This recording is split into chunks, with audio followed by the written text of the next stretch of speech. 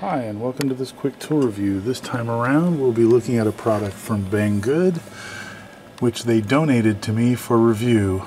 It is the FY6800 two-channel direct digital synthesis arbitrary waveform signal generator, 14 bits of resolution, 250 megasamples a second DAC, sine wave, square wave, pulse frequency meter, includes VCO, modulation, and has up to 60 megahertz output. It was delivered in the traditional BangGood bag, but inside the bag was a box, which was really nice to see because a lot of their stuff arrives in kind of rough shape because it's handled so much in shipping.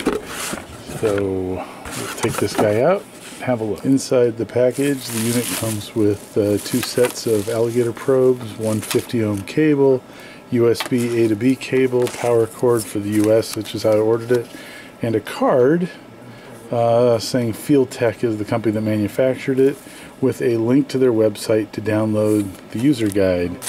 And the unit itself was protected in bubble wrap inside the box, which was nice, and it arrived, looks like, in perfect condition. This arbitrary signal generator is feature packed, as you will see.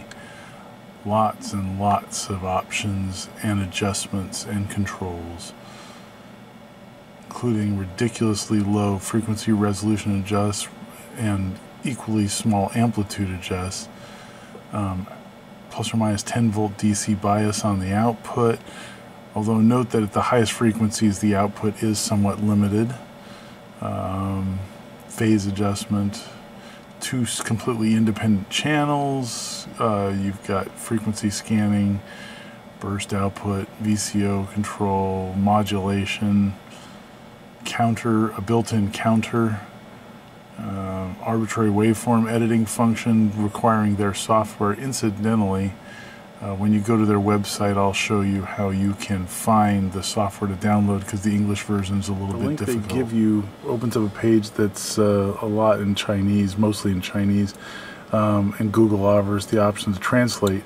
But if you don't want to do that, there's a small world icon in the upper right-hand corner. If you click on it, you can select English and it'll take you to an English version of their website. And here you can download all the versions of the software in English for all of their products, like the FY6800, and it'll let you download it. So I am always wary of software from overseas or unknown sources that I'm not very familiar with, and so I always do online virus scanning with a metavirus scanner. And metascanners actually check multiple sites for viruses and multiple people's software, so the main software comes up perfectly clean. This is the software to edit the waveforms, and it checks on all these different virus scanning software and malware scanners. However, this is the installer for the serial driver to interface with the back, and it did pop up two of these. Now, neither of these are necessarily definitive, but I've got to say that I would prefer it to show up none, so I recommend you try this on a computer that is not your primary computer where you do your accounting or whatnot. There is a hardware power switch on the back, so here's powering up the unit on the first time. Looks like it ignores the soft power on the front and comes up powered on. Starting with simple functions, you have in the waveform menu, it lets you change what the output waveform is going to be, of which there are a boatload of pre-built waveforms in the system, and they show you a sample of what it looked like on the LCD screen. Let's go back to sine wave here. You have frequency control, and these buttons over here let you select what digit you're adjusting. So if I went up to here, I could adjust right up to 60 megahertz. Here is amplitude. Interestingly enough, the amplitude's limited at 5 volts when you're at 60 megahertz, but if I go back here and take it down to, let's go over to 100 kilohertz, the amplitude will now go up to 20 volts, which is interesting and really handy. So let's leave it here at 5. And you have offset adjust right here, which allows you to offset the waveform, DC offset or DC bias. You have duty cycle, which doesn't apply to sine waves, and phase control, which does apply to sine waves. And the phase control can be used to adjust between the two channels, and you can make either channel primary adjuster by just selecting the appropriate button. Let's go look at what these features, how they impact what the scope sees. So let me put up a couple megahertz here and pop up to the scope. So here is frequency adjust. Now let me set the voltage down to 2.5. So that's, you can see the cursors right there. Now when I adjust frequency, you can see that the amplitude drops. That's not great. So even though it claims the amplitude's the same as you go higher frequency, the amplitude's actually being attenuated, and I assume that's because of a post low pass filter. As long as you know that going in, you can compensate for it, but it's not ideal. Here's the voltage offset adjust. So there's your DC bias we were talking about. And phase only applies between channels, so it doesn't really apply here. Next up, we can go to modulated waveform. So you have frequency shift keying, amplitude shift keying, phase shift keying, burst, AM, FM, and phase modulation.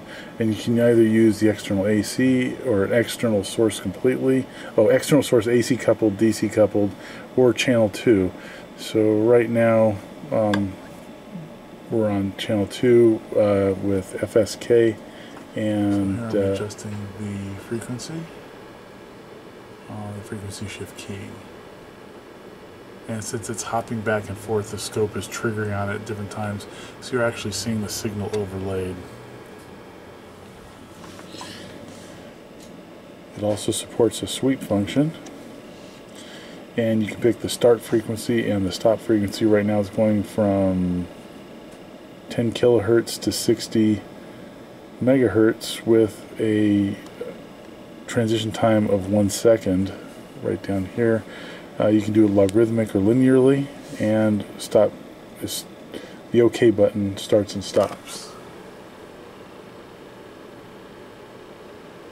You don't need to just do frequency, you can also do amplitude sweep, which is really handy. And you can do DC offset and duty cycle, and that would again apply to something like a square wave, not a sine wave. Also has a voltage controlled oscillator with external voltage control or internal, and it also has a frequency counter where you can take the same signal and feed it right back in, or an external signal, and it will tell you what the frequency is. Here's channel 2 being fed back into the counter. As you can see, it's measuring 10 kilohertz, which is what is being sent out of that channel. I made channel 2 primary, and we shift the frequency up to 210 kilohertz. Go back here to counter, and there we are. So all in all, a lot of really nice features on this unit. It also has on the back external trigger in, VCO in for the VCO control. It also has sync in and out, where you can daisy chain a bunch of these together to have them all controlled and synchronized together. Also has USB connection for the arbitrary generation and TTL out. So at max output frequency, there's only 4 samples roughly per sine wave, and they're relying on filtering to generate a good sine wave, so you would expect to see harmonics. So when I turn the output on, 60 is down over here, right there, 59.98, and so you are seeing harmonics all the way up, but it's nowhere near as bad as I'd expect. Actually 120, so that's even harmonics of the primary. 190, so roughly 3 times, roughly 4 times. It isn't terribly spectrally pure at the tie-in, which you wouldn't expect. There's the output off, and there's bleed through from the inside from other circuitry.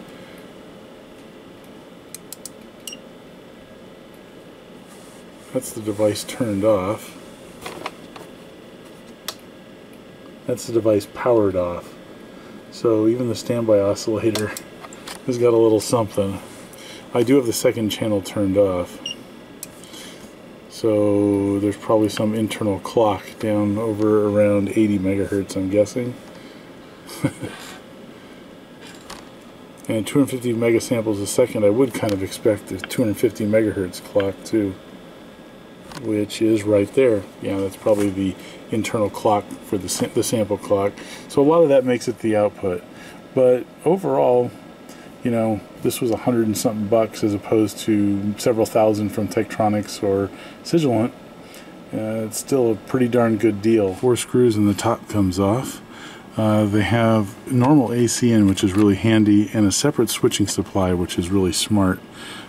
Typically, you want to keep switching supplies as far away from signal generation as possible if it's analog, because these things radiate like crazy, which, you know, is always a problem. We did see a few issues with the clock frequency of this board showing up on the outputs, but since that's outside the frequency range they say the unit works at, that's probably not such a huge deal. Just be aware of it. Also, the harmonics, the higher frequency harmonics, are not attenuated hardly at all, and so that also could be an issue. So just know that if you're using it outside the frequency range that the spec that could be a problem. They used epoxy fiberglass PC boards for their main PC board. The power supply is someone else, and it's paper phenolic, which is not great, but the layout's nice. They did use ground shielding all over the PC board to isolate traces. You can see even equidistant lines so that you can keep phase relationships correct. When you place traces on the board at high enough frequencies that if you're concerned about things, the phase relationship between two signals, you have to have the trace length identical to compensate, because the actual length on the board actually affects the output phase relationship. So they did a really nice job. It's all surface mount, so it should be fairly reliable. And I think overall it's a pretty nice unit, especially for 120 bucks. I mean, if you want to spend a few grand on a Hewlett-Packard or a Sigilant or a Tektronix, you know, you'll get a much better unit, but you're getting what you pay for. If you're a home hobbyist, this is a really good deal. The software they give, you don't need to load the serial driver for Windows 10. It goes online and gets it from Microsoft's site, which is the one that flagged a couple of the virus checkers. So you can just hook this up. So I loaded the control software, and I guess you never know if there's malicious code as far as like trying to send data off your computer and whatnot. But sort of trusting it on this computer that I don't have much on that's important. You've got full control over all the channels, including sweep, start and stop, and you can set all the frequencies. You also can do the arbitrary waveform here, and I just drew one with a pen. This is a pen interface laptop, and I just drew that waveform, sent it over. There it is showing up there, and there it is on the scope. It was that easy. You can send it via, but you can make it by drawing, or you can make it by uploading data or text. So it's pretty straightforward. All in all, pretty darn good. By and large, this thing's pretty handy. It's got more features than you can shake a stick at. It's got a built-in power supply instead of a wall wart, which is a huge plus. 2 channels, 60 megahertz sine wave, a lot lower frequency for the other generated waveforms, but pretty handy. External VCO control. Does modulated waveforms, does sweeps in voltage and time and frequency. So pretty amazing. Has a frequency counter built in. All in all, I give this a huge thumbs up, especially for the price. Thanks for watching. Hope to see you next time.